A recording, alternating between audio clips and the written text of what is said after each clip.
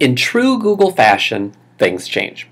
I'm going to show you how the new share feature within Google Sheets, Google Docs, and Google Slides works. It's basically the same thing with a little bit of a tweak.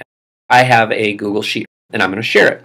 Go over to the top right, you have your blue share button as always. Once you click on that, your screen looks slightly different than what it did before. You just type their email address in just like always, you hit send, they get it. You have now invited specific people into that document. They have the rights, whether it's can edit, can comment, can view. Everything's just like it always has been. No big deal there. The difference is, what if you want to make that sheet or that document or that slide something that is viewable by a web link? This is a little bit different.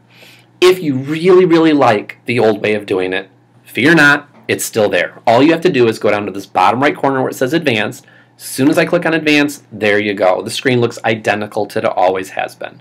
Click on your change.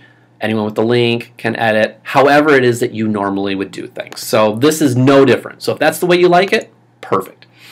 If you want to try the new way, by default, I can easily share it with people within my district and give them rights. All I need to do now is, after I click that share button, go right up here where it says Get Shareable Link.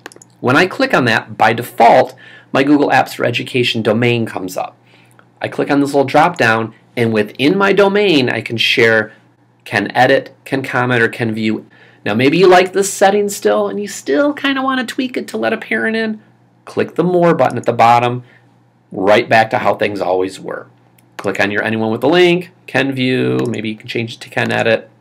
Click Save. Life is like it always has been. Like I said before, if you're old school and you love how it was before, this Advanced button is your friend.